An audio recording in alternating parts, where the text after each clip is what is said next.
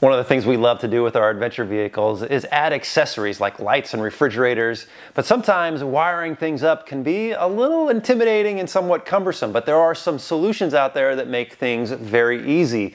And in this video, we're going to do a little bit of a comparison with the sPOD and the Switch Pro, talk about some of the pros and cons, and then what I'm going to do is I'm going to give one to my son Devin, the other one to my son Jordan, and let them install these in their vehicles. And we'll see just how easy or difficult it is. Stay tuned. It's raining. Right time. Welcome to TrailRecon, I'm Brad, and today we are looking at two different systems that makes wiring up accessories on your vehicle a lot simpler. And so what we have here is the sPOD, and this is a vehicle specific for the Jeep Wrangler JK. My son's going to install this on his Jeep. And this is the Switch Pro's SP9100 universal system. So this one can be used in all kinds of applications. And my son Jordan's going to install this on his Toyota Tacoma. So while this is not exactly an apples to apples comparison, if you're trying to decide on a system like this for your vehicle, I think this is going to be very helpful. So what we're going to do is we're going to open these up. We're going to talk about some of the specs, some of the pros and cons and similarities and differences, and then I'm going to hand these off to my sons and let them install them, and we'll see how easy or difficult it is. So let's go ahead and unbox these, and then we'll take a closer look at them. First, a quick look at the packaging. The sPOD Source LT has a nice box with lots of graphics on it. It's probably really great for marketing. I actually prefer the basic box of the Switch Pro 9100. While both are packaged well, I have to imagine that the fancy graphics adds to the sPOD's price, which we'll discuss here shortly. So since I'm just going to be throwing these in the recycle bin in about the next 5 minutes, I'm fine with just the simple box the Switch Pro comes in. One other thing to mention before we start pulling stuff out of the boxes is that these are both made in the USA. First up, we're going to take a look at the sPOD Source LT system. And I chose this system because it is vehicle specific for the Jeep Wrangler JK and should be an easy plug and play for my son. Now this system has 6 circuits, meaning we can attach 6 different accessories and operate them independently, and they are on 30 amp circuits. The rocker switch panel is specifically designed to mount in a certain location in the Jeep Wrangler, and it has dual LED light switches, which makes it easy to see in the evening. The controller cable is 10 feet long, and it should be simple plug and play. And everything is powder coated, so this should be very durable over the long term. There is some good weatherproofing, and all the wires are wrapped in high temp abrasive resistant nylon.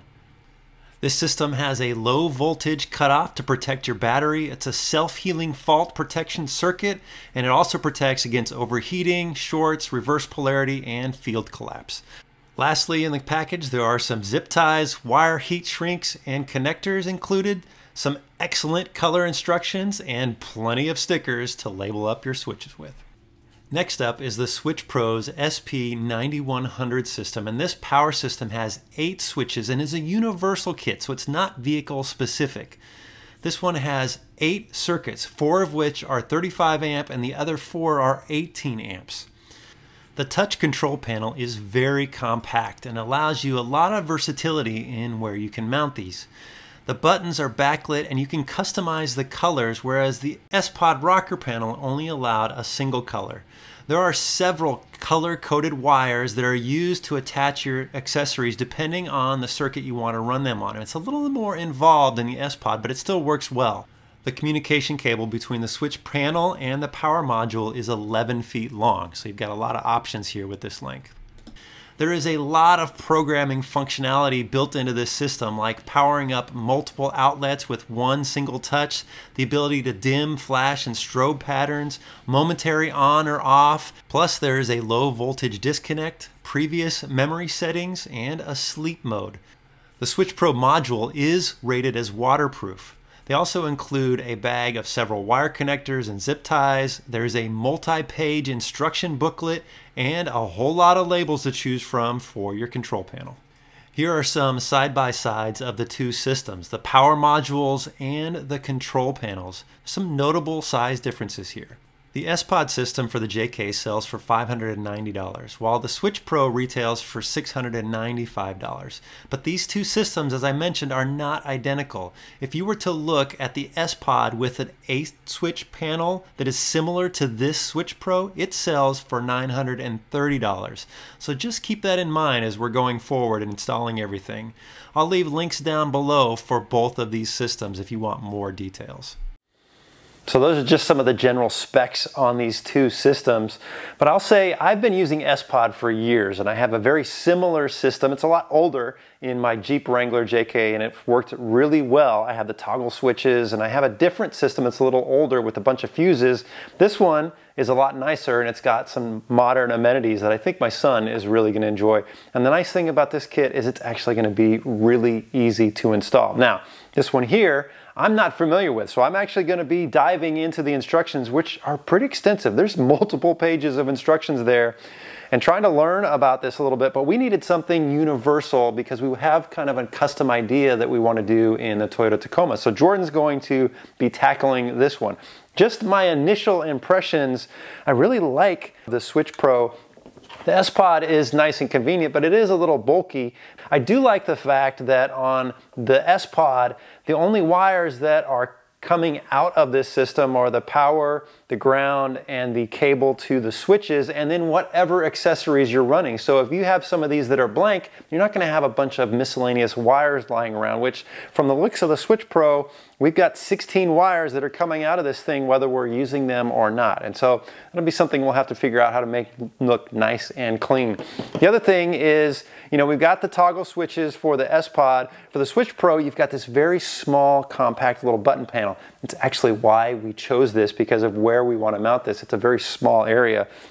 But I do like the tactile feel of the sPOD HD panel. So if you wanted to get this sPOD with the Bantam and this panel, you could do it, but you can see it's notably bigger, it's thicker, it's definitely heavier. This actually isn't going to work for what we want to do with this little guy. You get a lot more stickers with the Switch Pro, but I think we're going to be fine with what we have for the sPOD. All in all, I think these are both great kits, just depends on how you're going to use them. Now, the plan is I'm going to turn these over to my sons, let them run with it.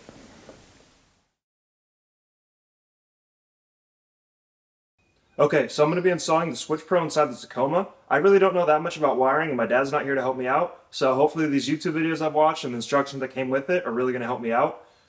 Me and my dad, before we left for Overland Expo, we kind of decided where we wanted to put the Switch Pro in the engine bay, so we'll just have to remove part of the Viper alarm that makes that weird beep beep sound every time I lock and unlock it. We're going to remove that and mount it to the side of the engine bay, and then I'll just figure out the wiring from there. Should be pretty simple. There's a lot of people that'll do like these big setups with like custom brackets and whatnot for it, but we're just going to do it straight out of the box, keep it pretty simple, and hopefully get some of these lights working on the truck. So my initial plan was to just cut this speaker out, but I decided to disconnect it from the battery first, and I'm kind of glad I did.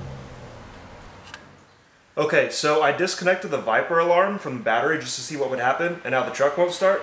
So I'm going to reconnect it, and then I'm just not going to mess with it. I'm going to try to relocate the speaker for it somewhere else, but this is something I don't want to mess with without my dad here. So I guess we'll have to figure that out some other day.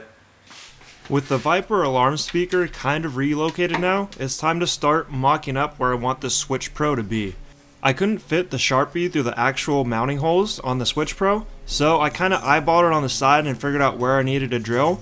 I drilled some very small pilot holes and then put the self-tapping screws into the Switch Pro and just drilled it right into place.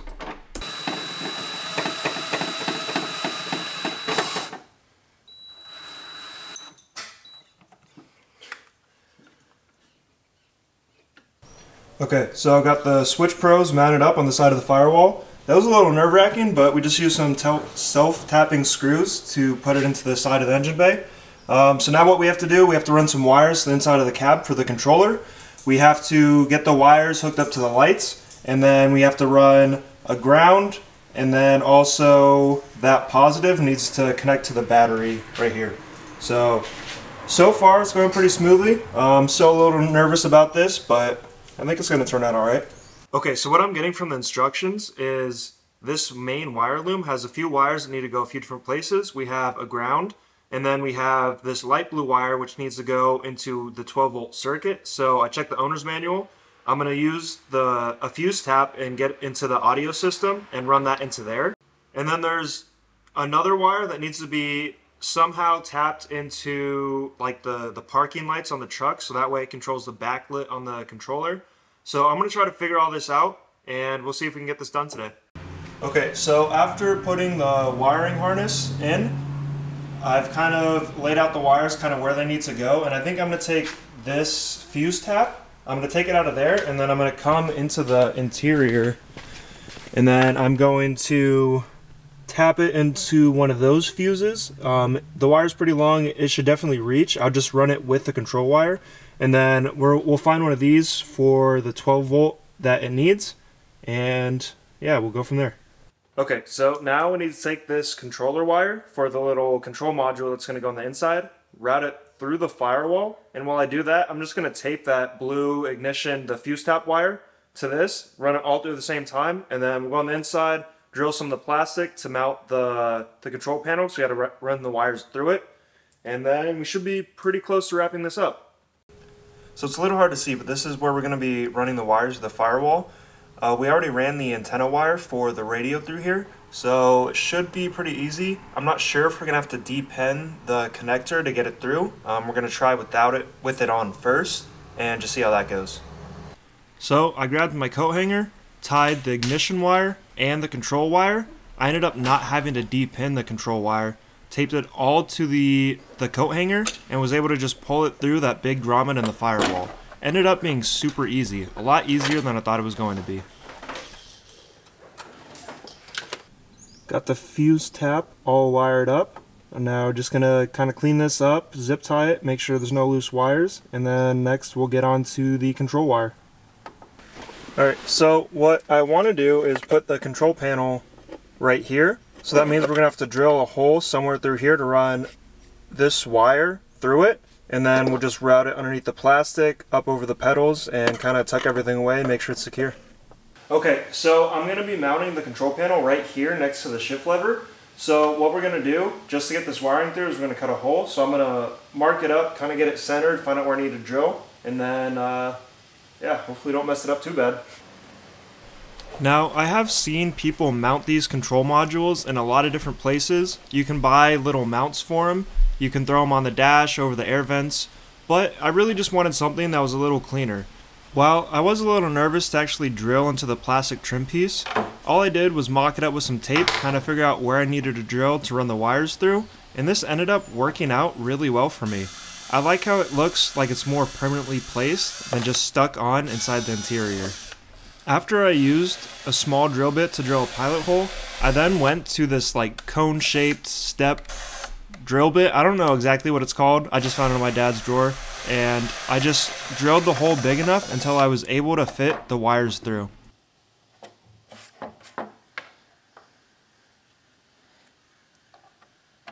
And perfect.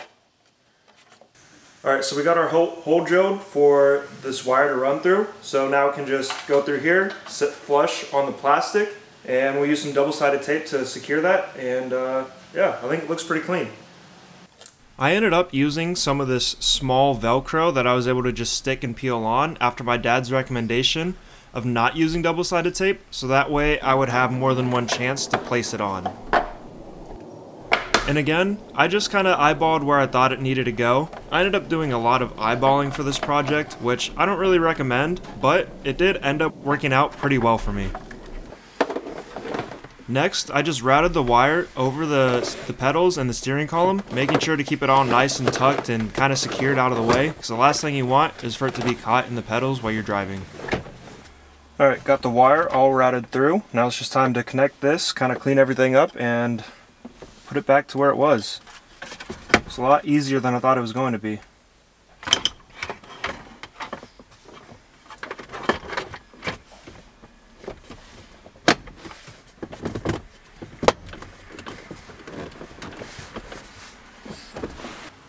Okay, so now that we have everything in the interior done, all wired up, passed through the firewall, now it's time to start connecting some of these lights, getting the grounds, and connecting the actual switch pro to the battery.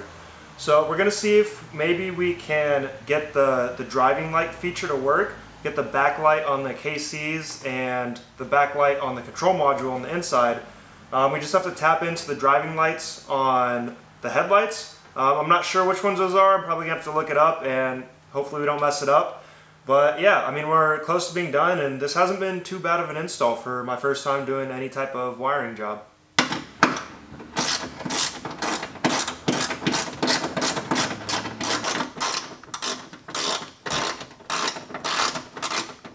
Okay, so now we're going to be connecting this power cable from the battery directly to the Switch Pro itself. We already have it grounded to the truck. We have everything else plugged in. These wires aren't connected to anything yet. These are what go to the accessories. So yeah, let's see if we can get this thing to work.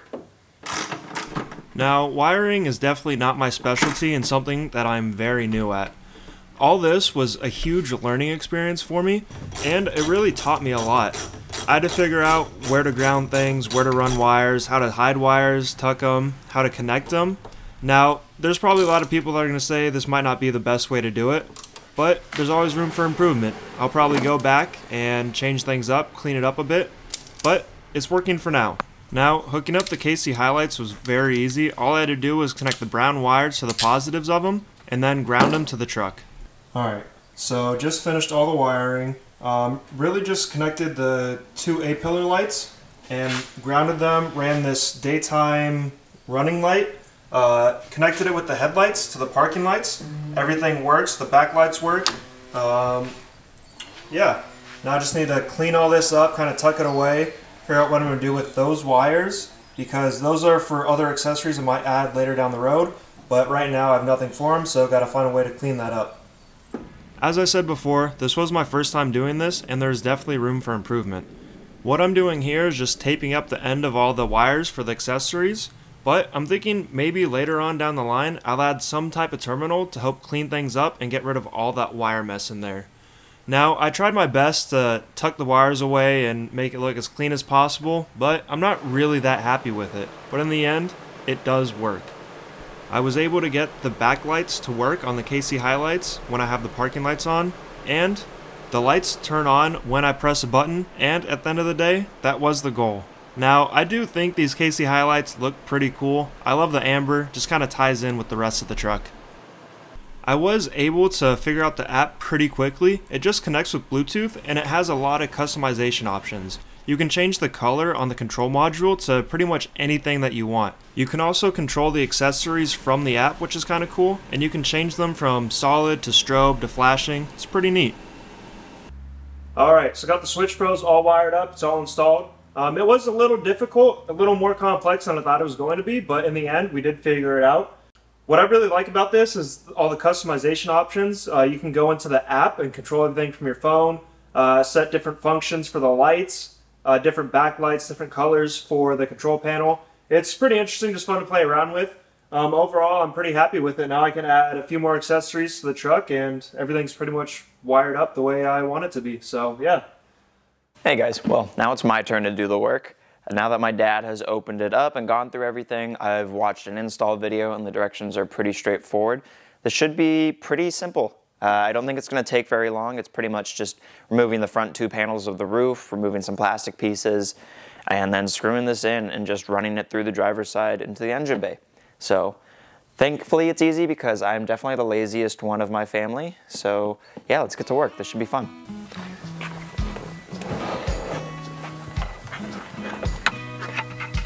Now, I know this is probably the simplest part of the whole install, but the last time I had to take off the two roof panels, I don't think I put them on correctly afterwards because I took it through a car wash once and some of the soapy water started leaking through all over my camping equipment. So just a word of warning, when you're putting this back on, please make sure it's sealed.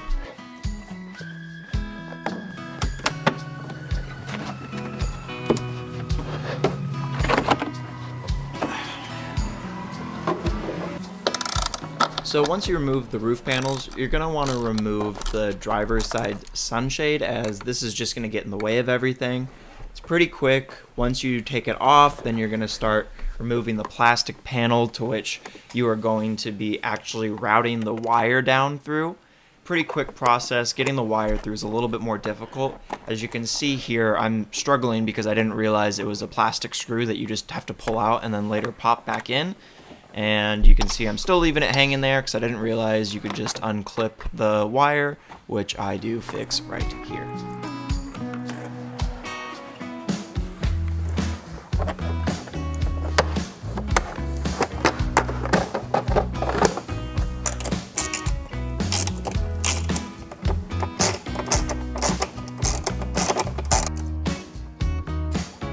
I tried to turn it down, but what you hear in the background there is the air compressor. We had to turn it on to get ready the saw we need. You'll see shortly that we have to cut out a piece of plastic to be able to fit around that metal mount that we're putting up right there. Pretty easy process. The only thing is I couldn't film this by myself, so my dad came in clutch and he started helping me. Here you can see I'm marking out where it needs to be cut. And then we're going to take it to the table and then just saw it out, just kind of eyeball it. It's not difficult. Definitely be careful with the saw.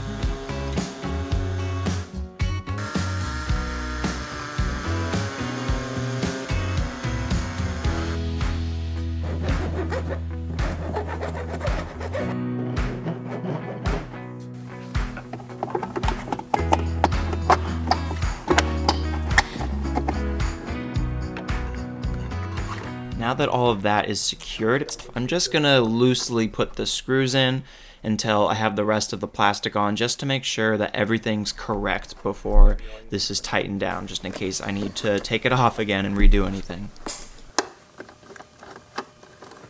As you saw, fairly easy process. Just had to unscrew a handful of things, pop it out, make sure you cut it not super exact. You can file it out and make it neat if you'd like. Just enough to try and fit it through. I put the screws in. I haven't fully tightened them down just yet in case I need to pop this back out. But now we're going to run the wire down through here. It's going to go through the bottom. I'll show you exactly where we're going to have to put it through to get into the engine bay. We just have to make a little bit of cuts to make sure it fits through. So that'll be the next part, and then we just have to actually install the platform in the engine bay, and then we're pretty much done.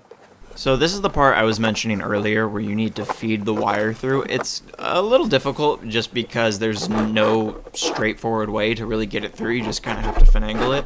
I guess you could always use my dad's method of getting a super long zip tie, taping it to that and trying to slide that through, but I honestly don't know if it'd make a difference.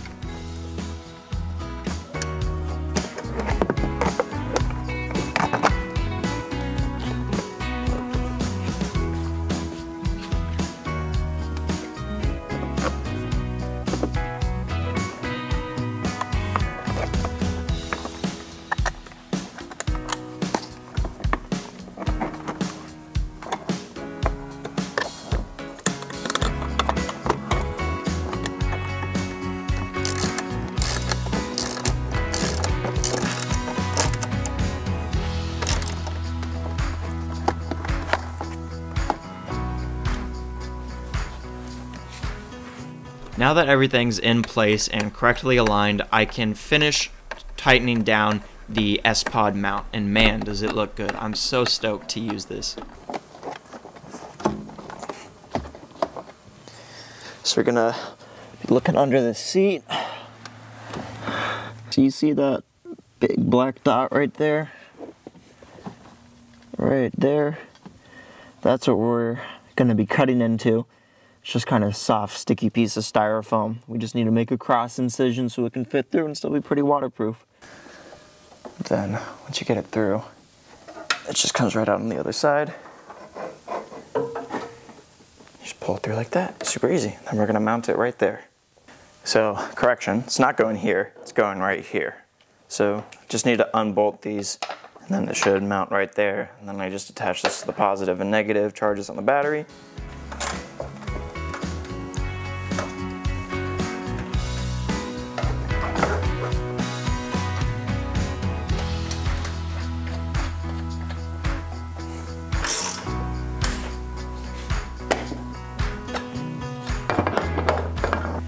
And here, it's like these little seals, foam seals.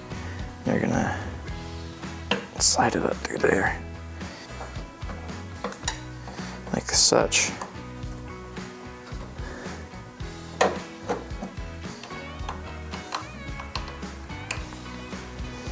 Boom. And then this will go back on top, and then you can screw this in.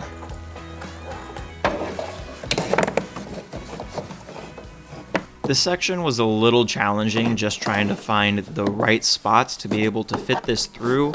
Well, it still looked clean, but didn't get in the way of anything. I know my dad's always been really big on making sure you don't have loose wires hanging about, not only because it doesn't look good, but it can become dangerous over time, especially if they're exposed to different parts of the engine. It's just a recipe for disaster. So I was pretty careful. I tried to make sure that it was all tied down, zip tied, nice and clean. And I was pretty happy with the result in the end, as you'll soon see.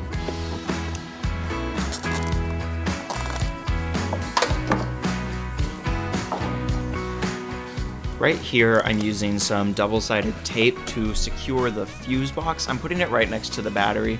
It can be a little difficult because the body is curved right there, so you kind of have to squeeze it down to find a flat surface, but once you do, it's not difficult.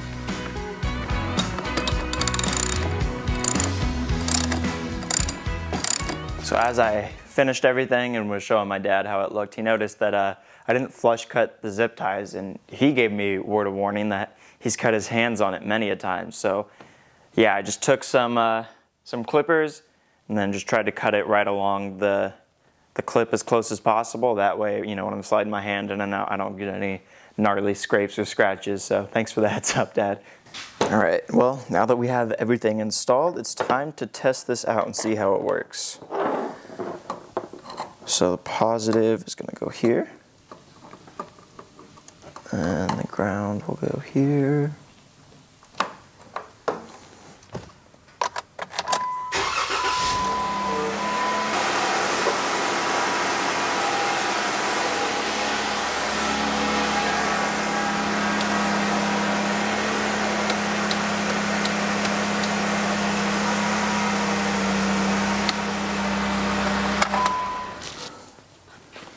So everything went really smoothly except for one small little hiccup.